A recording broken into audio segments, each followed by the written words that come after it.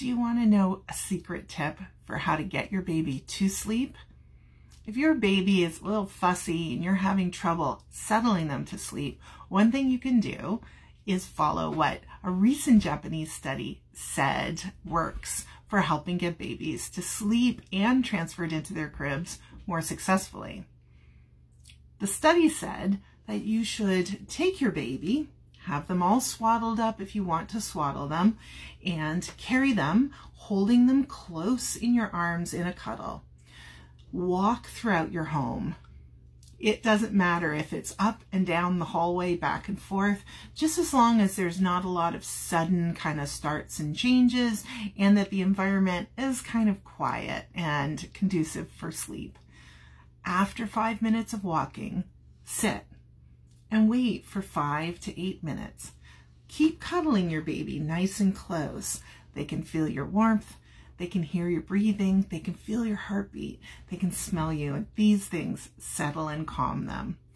After about 5 to 8 minutes, and you need to wait that whole 5 to 8 minutes, you can then transfer them into their bassinet, crib, or cot. Hi, Leanne from Hamilton Family Doulas and baby Bob, and we're talking about sleep. You want a really easy way to make your baby's sleep rhythms a little more predictable? I've got a tip for you. Pick a morning wake-up time. Maybe it's 6:30, maybe it's 8:30, but a lot of people like 7 a.m. as a morning wake-up time.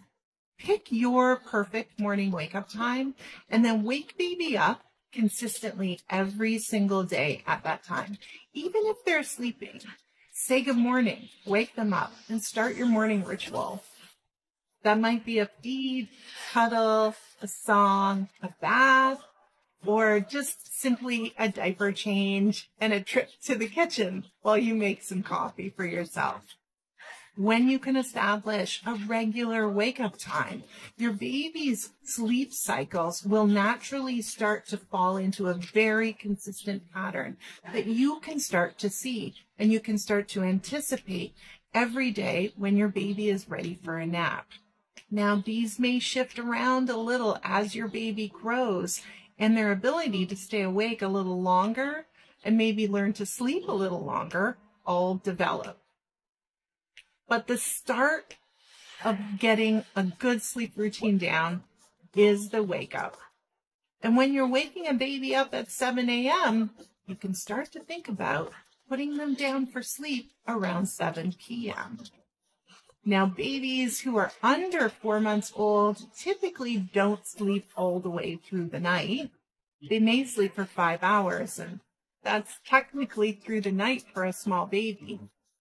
But they're usually not sleeping 8 to 12 hours like a lot of parents would ideally like. So, if you want to get closer to getting that nice long sleep at night, that consistent wake up and then consistent bedtime is going to help.